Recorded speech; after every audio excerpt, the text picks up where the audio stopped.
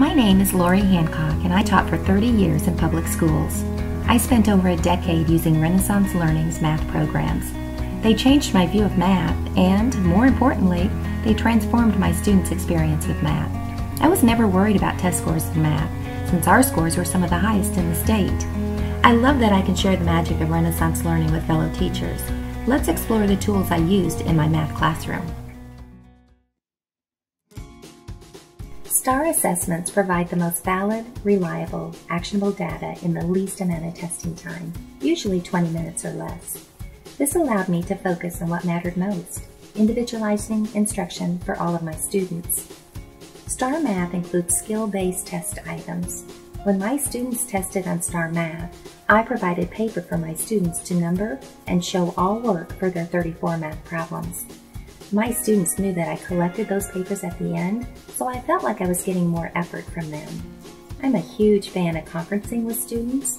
I felt like my students needed to own their data. After that first initial testing or screening window, I conferenced with my students and explained what the data meant. Prior to the second testing, I gave students their scaled score and I asked them to beat it. This worked as a great incentive for my students. For my math students that had an already high scaled score, those high achieving students, I explained that they may not be able to beat it, but if they could stay close to it, I would be happy. I wanted to be sure to take the pressure off of those high achieving students. Once my students were done testing, I had two questions that I asked myself. How do I assist students who have not demonstrated mastery of the standards? Or how do I assist those students who have demonstrated mastery and require accelerated learning plans?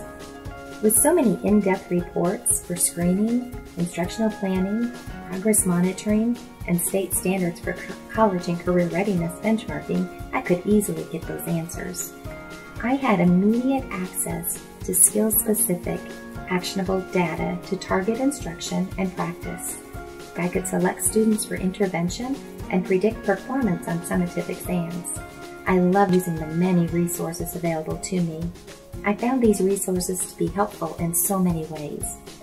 I could use the class instructional planning report to plan instruction for groups, or I could use the student instructional planning report for individual students.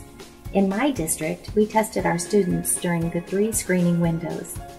Students that needed additional instruction or intervention were tested more often.